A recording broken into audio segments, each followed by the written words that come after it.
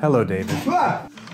Hi, Tim Apple. It's Tim Cook, and I'm here with the latest Apple invention. What else could it be? You've taken over my entire life. Introducing live speech. For the first time ever, you can talk to someone on your phone in your voice. You mean like a telephone call? No, it's better. You can type out messages that your device will read in your voice. Like this. We just need 15 minutes of spoken samples. Just 15 minutes? Yes. Why? What if, theoretically, there are hours and hours of audio out there of me talking on a Survivor podcast? Couldn't someone just take that audio and pretend to be me? Theoretically. That's a very specific example, but it won't work. We're giving people a set of random voice prompts. And none of those phrases would be, I hope Carolyn wins Survivor season 44? No, I don't think so. What if someone gets access to it once I set it up? It will only exist on the device where you set it up. When's it coming out? Later this year. Why can't I plug my headphones into my phone anymore? Now you're just asking impossible questions. Timothy Apple, come back here.